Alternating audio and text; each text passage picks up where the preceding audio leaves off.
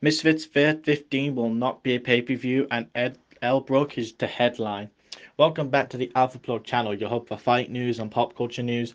My name is Techno, and we've recently found out that the Misfits 15 announcement, which is due, is to announce the fact that Misfits 15 will not be a pay-per-view and will feature Elle Brooke as the headliner. If you want to know more about this, make sure to subscribe to the Alpha Plug channel. And for now, let's get plugged in.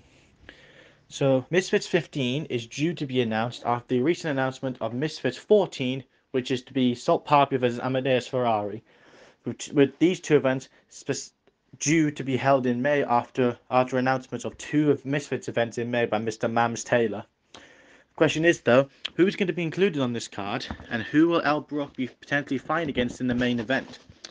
Given that she is the title holder and has been wanting fights with Astrid Ware, Julie Polka, and potentially Barbie, we'll have to see. As since Elle Brooke is the champion, Julie Polka would be an interesting one, as Julie Polka beat Elle Brooke on the Kingpin semi-finals, and we could potentially be seeing a rematch or potential double champion if that fight is to be made. Astrid Ware is another one people would want to see, as both claim to be the best. The question is, though, who do you think Elle Brooke would face it off against, and who do you predict would be on this card? As information is sparse right now, but we'll keep you updated on any news when it comes out. But for now, make sure to leave your thoughts in the comments down below.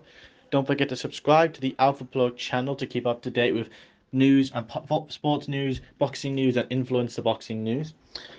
But for now, make sure to leave a comment down below, like and share the video with your friends, subscribe to the Alpha Plug channel. Don't forget to like, don't forget to share, don't forget to follow us on all our socials at Alpha Plug. And until next time, keep plugged in.